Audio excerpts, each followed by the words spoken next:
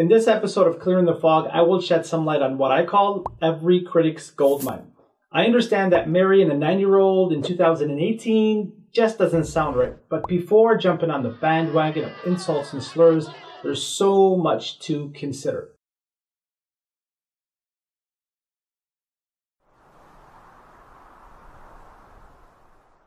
First, let's see how the marriage came about. When his first wife Khadija, 15 years, passed away, a companion by the name of Khawla bint Hakim said to the Prophet, "Will you not marry again?" He replied, "To who?" She said, "To Aisha or Sauda." He said, "Then go on my behalf." She later goes and mentions the Prophet's interest. Upon getting to Aisha's house, she learns that Aisha is already engaged to someone named Jubayr ibn Mut'im. However, the marriage was later called off by the wish of Jubayr's parents out of fear of him embracing Islam.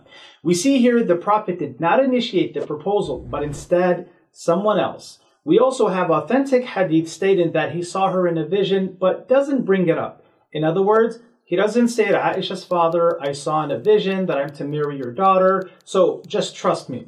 So it was Khawla bint Hakim who was the one who suggested Aisha as a suitable candidate, knowing very well Aisha's age and the age difference between her and the Prophet, upon whom be peace. So one might ask, what's the father's reaction? See, pseudo-academics insist that the Prophet was flat out wrong for marrying Aisha, upon whom be peace. Had this been true, Abu Bakr, her father, would not remain best friends with him until his death, and he would not succeed him to the throne of Khilafah. The same can be said about his daughter Aisha. See, someone might say, I'm sure she wanted to leave but couldn't. In fact, this option was given to his wives due to a lack of financial means. The Quran relates to us in chapter 33, verse 28, "O Prophet, say to your wives, if you should desire the worldly life and its adornment, then come, I will provide for you and give you a gracious release." The verse can't be more clear. So the question is, how many of his wives left? None.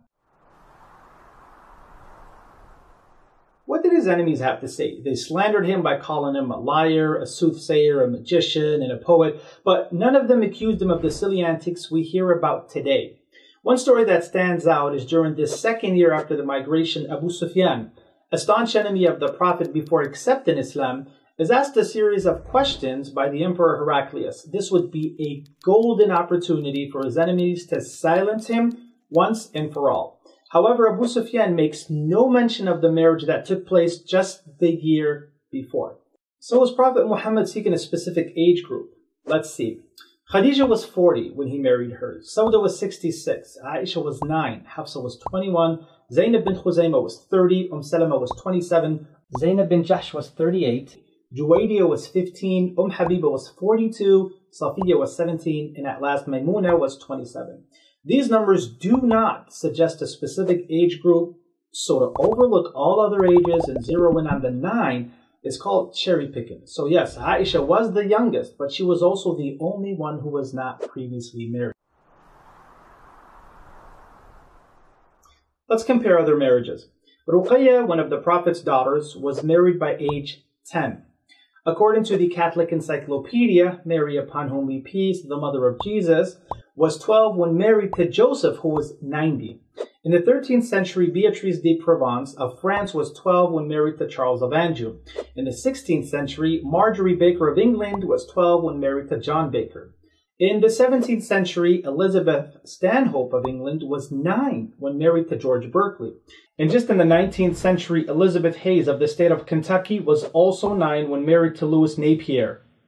Today, the legal age of consent in all 50 states is at least 16, which is a stark difference when compared with the 1880s, when the age of consent was 10 in most states and only 7 in the state of Delaware. We find more clarity on this by Margaret Wade Labarge in her book, A Medieval Miscellany. She writes, "It needs to be remembered that many medieval widows were not old.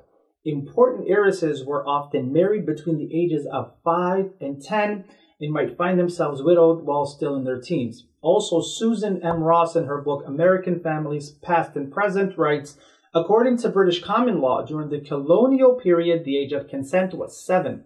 Today, we are astounded that girls of this age were assumed to know enough about sex or about sin to make such a decision competently. This explains why anti-Islam polemicists starting from John of Damascus in the 8th century onward are silent about this very subject, and it only begins to surface as an issue in the beginning of the 20th century. Here's how I can see this being an issue today. If there's textual proof stating that 9 is linked to everlasting bliss, or if your Muslim neighbors down the block were marrying their daughters off at age 9, this is just not happening.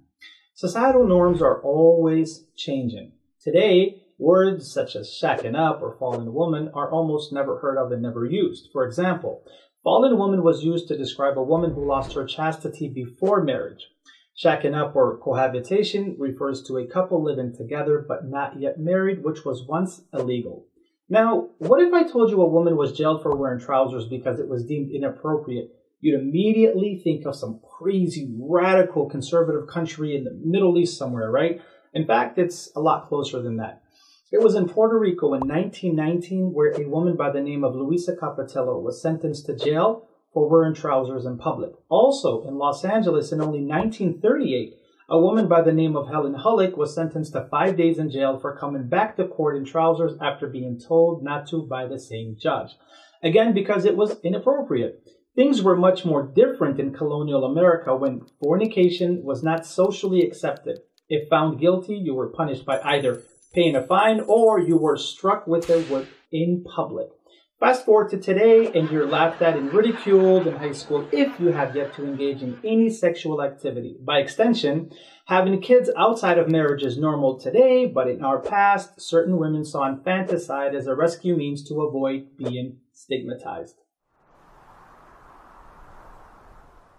So the question is, why Aisha and what sets her apart? Number one, an early age coupled with an eidetic memory allowed her to retain the hadith tradition, and it's for this reason that the bulk of women's laws come to us via Aisha. Number two, she was of the mukthirin.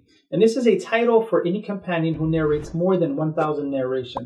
She is the only woman on this list along with 6 other men. Number 3, of all the women companions, she has the most narrations totaling 2,210 compared to Salama at number 2 with 378. Number 4, she was the daughter of his best friend. Number 5, she was a scholar with her own convictions, so much so that it's said that the fourth of Islam is taken from Aisha.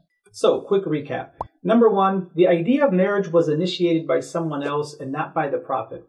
Number 2, Aisha was already engaged to Jubayr ibn Mut'im before her marriage. Number 3, his enemies spread all kinds of hate against him but said nothing about this marriage.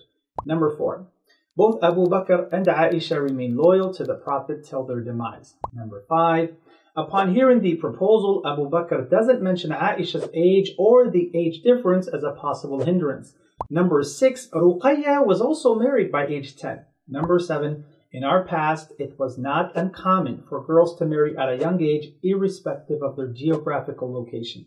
I'll end by this. Yes, this does not align with our perception of a normal marriage. However, to pass judgment on an event that transpired more than 6,000 miles away and more than 1,400 years ago with our present standards is intellectually dishonest. بإسلامي وإيماني أضاء الكون وزمن بإسلامي وإيماني أضاء الكون وزمن